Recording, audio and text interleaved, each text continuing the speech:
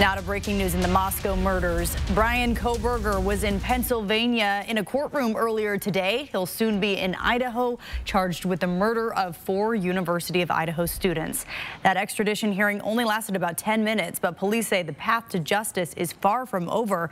The courts now have 10 days to transfer Kohberger to Moscow. We're tracking every detail in that journey and what this means for justice. Tonight at 6, Esther Bauer shows us the national effort to find Kohberger and bring him into custody.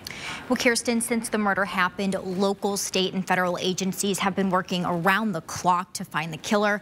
For the first time, we're hearing from Pennsylvania State Police on what it took to make the arrest and what justice will look like in the future.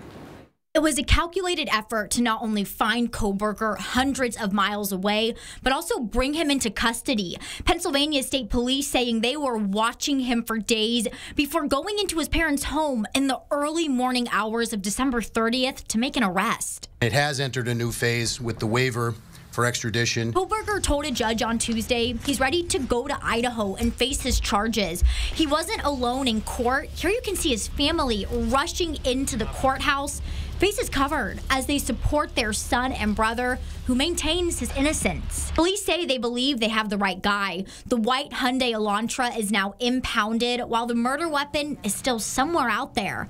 Prosecutors believe Kohberger is rushing home to see what exactly police know. I definitely believe that one of the main reasons the defendant chose to waive extradition and hurry his return back to Idaho was the need to know what was in those documents. Those arrest documents are still sealed, but Moscow police saying DNA ties him to this crime, and they're ready to prosecute the suspected killer and bring closure for the families of these murdered students. The continuing primary goal is the seeking of justice through successful prosecution and conviction, bearing the burden of proof beyond a reasonable doubt.